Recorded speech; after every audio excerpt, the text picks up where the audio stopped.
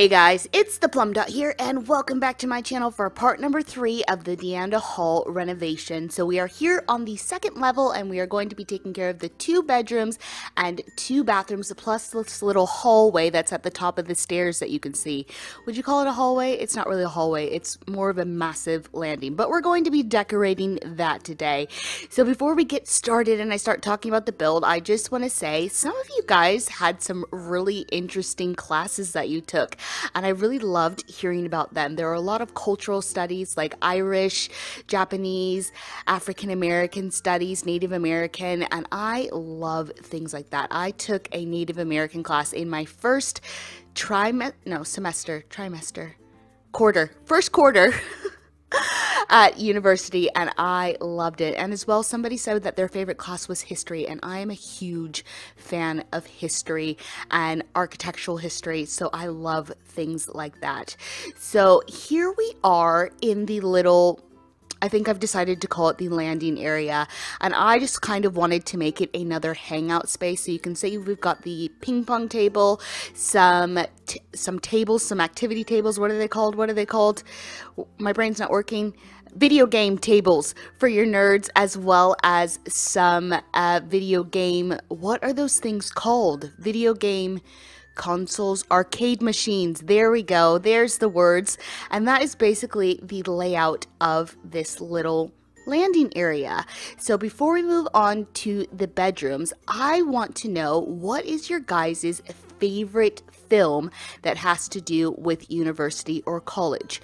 My absolute #1 college/university film has to be Revenge of the Nerds. I think it's an 80s film, so it's probably before a lot of your guys' time. It's before my time. It came out before I was born, but it is still to this day my favorite. If you haven't seen it, I highly recommend it, as long as you're older than 17, because it is rated R, and probably if you're younger than 17, it may just fly over your head, some of the jokes, or it may not. But anyway, if you haven't seen it, I definitely recommend it because it is hilarious.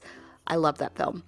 So, almost finished, like I said, with this little landing area, and as you can see, I have recolored everything on camera here, and then I also recolored the bathroom on camera. But like I said in the first part, I won't be recoloring the bedrooms on camera, just because I had to get it into my brain the type of sims that I had in mind for each room, and we're gonna play a little bit of a game. So when we get to the bedrooms, I will be telling you the major that I had in mind for each bedroom, and I want you guys to guess which social group I had in mind for each bedroom, because I did try to base each bedroom off of a major and a social group.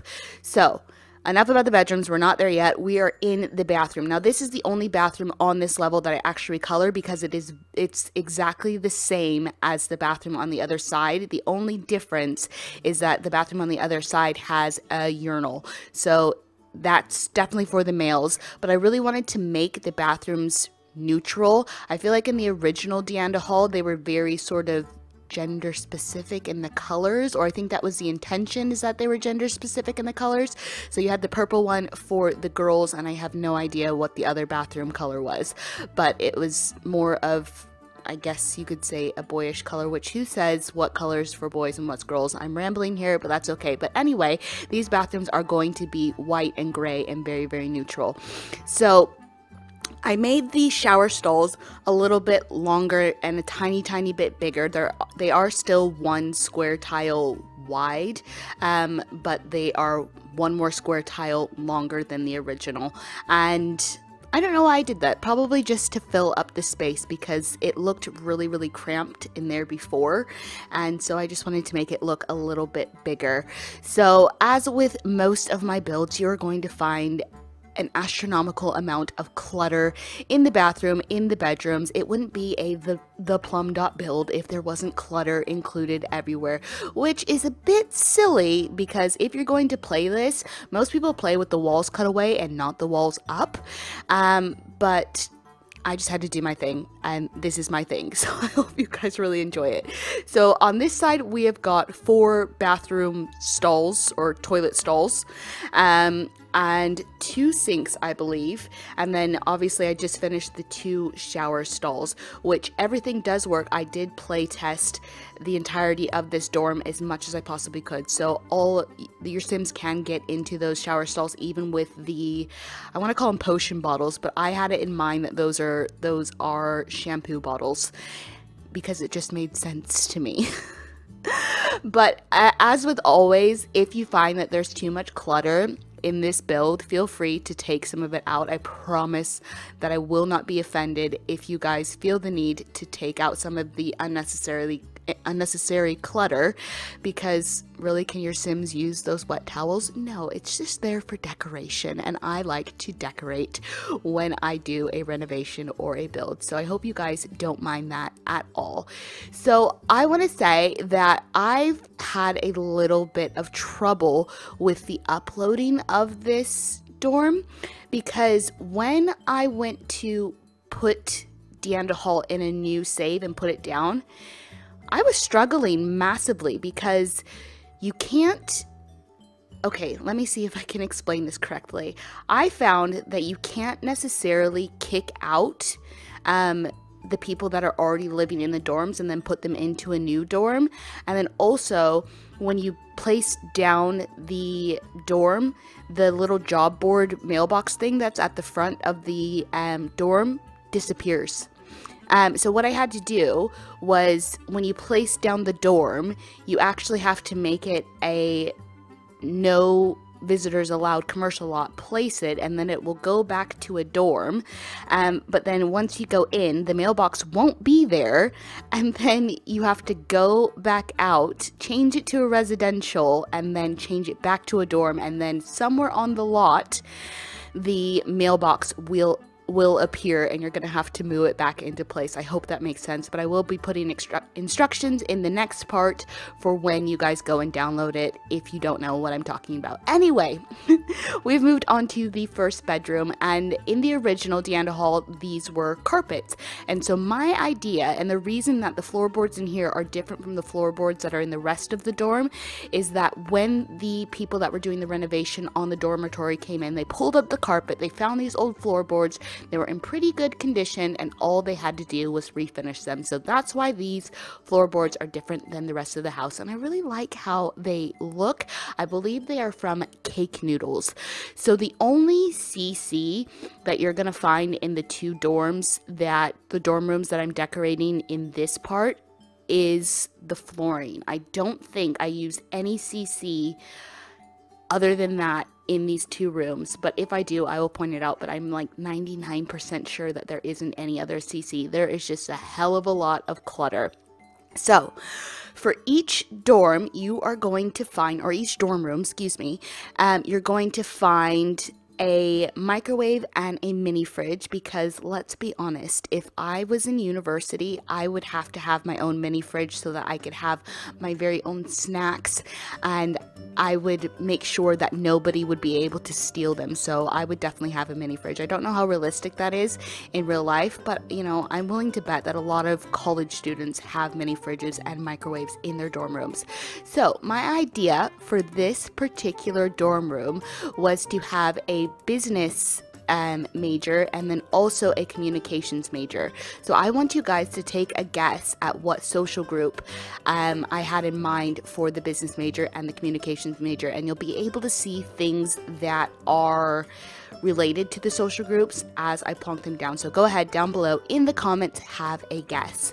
Now you're also going to notice that the bedrooms on this level are very neutral, and when I say neutral, I mean by the what's the word? By the wall coverings. So the walls are going to be gray, and you're going to see a lot of the same furniture in each of the dorm rooms. And my thinking was that the university provided the bed frames, the side tables, the TV, the little snack area, the dressers, all of that was provided by the university. And then the customization comes in with the bedspreads, and if a student brought their own, let's say, what is it called, armchair, things like that. And laptops, but things like desks, bookshelves, if they're the same color, my idea was that the university did provide those particular items of furniture to the students to use. Now, in the next part, you will see that there is a bit more customization in the 2 single bedrooms that are upstairs. But we'll talk about that when we get to that part.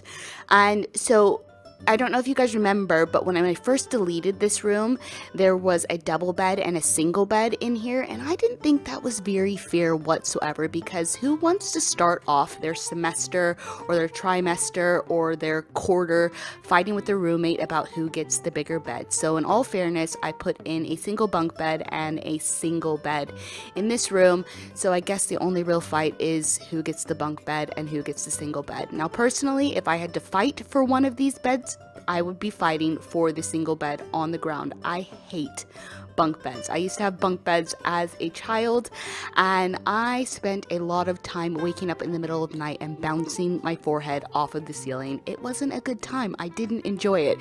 So I prefer to keep my feet firmly planted on the floor if possible, or as close to the ground as I possibly can.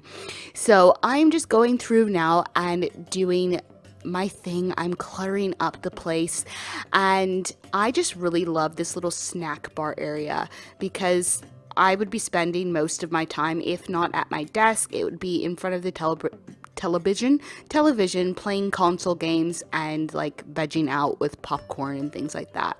Now, another thing that you will notice with the dorm rooms is that not all of them have computers, and not all of them have the same computers. Some have laptops. Wow, words.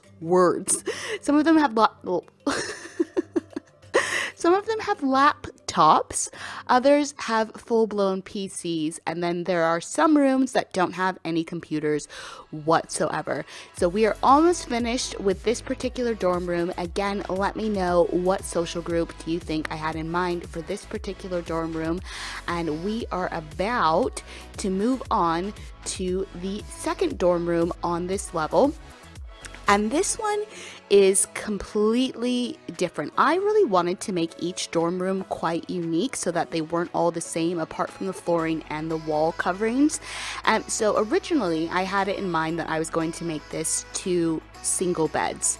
But then I was like, why not? Let's go an extra step further. Let's make it a triple room and kind of make it sort of not opposites, but completely different type of roommates. So here you can see I've got the bunk bed in there again. I've taken it away, and maybe a double bunk bed, not so much. Back to the single bunk bed with the desk underneath it. I really, really love how that looks. And then bam, there's another single bed.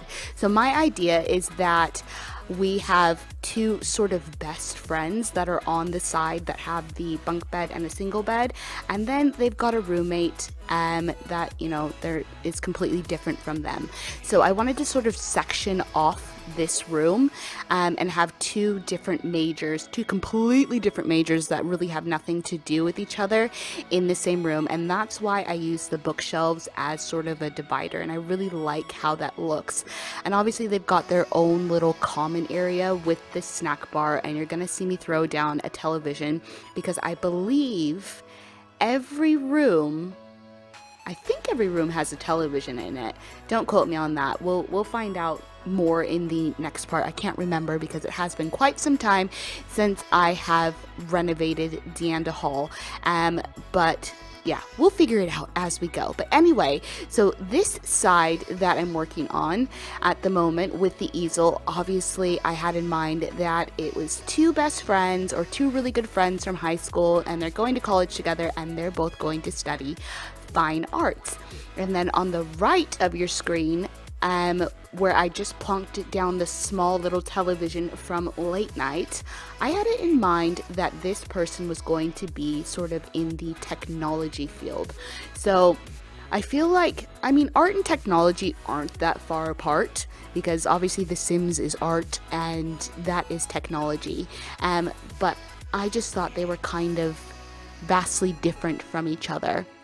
So that's why I kind of paired them together. And I think it would be super interesting to find out how well a couple of artists get on with somebody who is glued to their computer all the time, and just see what would happen. So I'm going through and I'm cluttering quite a bit up. Now, I don't know if you notice on the desk under the bunk bed, I actually put down a canister, and that canister is actually a one of the, oh, what are they called? They're like a shower thing. It's a shower in a can that came with World Adventures, and I think that is super realistic for college students to have, like, shower in a can. Like, I don't think there's such a thing in real life, but let me know if there is. I know there's like dry shampoo. So that was kind of my thinking, is that, you know, if you're late for class, you haven't had a shower, you were up partying, Jesus, partying all night, and you reek of booze, you just get your shower in a can, give yourself a little spritz, and off to class you go.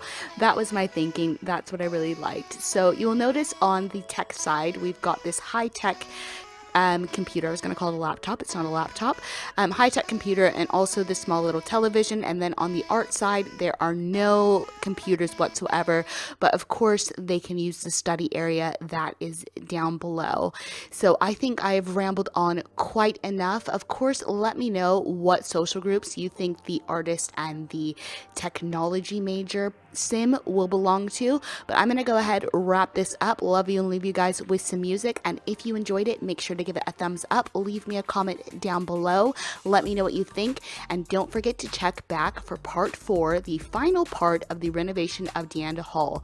And if you guys aren't already subscribed and you like what you see, why don't you go ahead and hit that button. Don't be a plum stranger now, guys. Bye.